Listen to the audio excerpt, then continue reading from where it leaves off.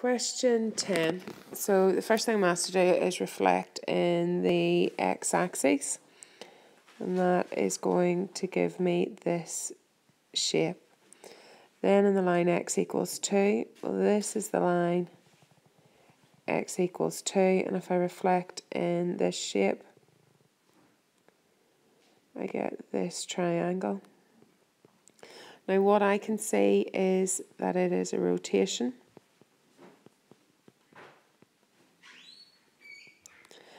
It'll be 180 degrees. Given that it's 180 degrees, it doesn't matter if we're going clockwise or anti-clockwise.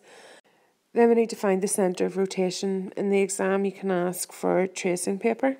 Place the tracing paper on the diagram and mark A, and then using your pencil, try different centres of rotation until you find the one that works.